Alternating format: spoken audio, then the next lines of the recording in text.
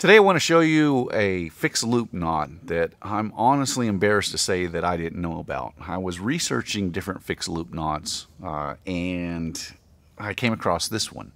Now this one is called the Hanson Knot, and apparently this one was taught for a very long time in the Boy Scouts. I'm not sure if they still teach this knot, but if they don't, they should, because this is actually a very good knot. So one of the properties to this fixed loop knot is it's similar to the bowline in this aspect, where it creates this bridge where even after this knot has been loaded, you can bust that bridge over it in order to loosen the knot, and it all comes apart fairly easily even after it's seen quite a bit of load. So this is actually a really good knot to learn for just about anybody. There's a lot of different uses that you can get out of this particular knot. So let me show you how to tie it.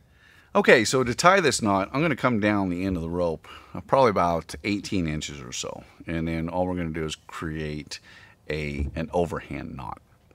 Now what we want to do is we want to take the working end of the rope, and where that working end came out of that overhand knot, we want to dive back down on the opposite side. And don't worry if you get your loop a little bit small here. When we tighten this and when we dress this knot out, it's actually going to get quite a bit larger.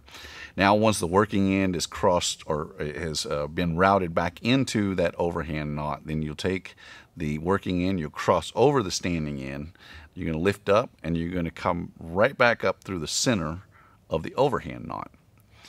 Now when we've done that, we have two different wraps here, a top wrap and a bottom wrap. So what we want to do now is just dive right down in between those two, and then we can dress the knot out. Now you want to take your time dressing this knot to get it to seat correctly, because if you don't, it can capsize on you. So you just want to make sure that you get it all dressed up properly, and once you do, this becomes a very, very stable knot. Now one thing I like about this knot is that the standing end is directly in line with the loop, so that's a good property to this knot, and it creates that same bridge that you're going to find in the bowline. So even after you load it up with pretty decent amount of force, this knot can still be undone fairly easily.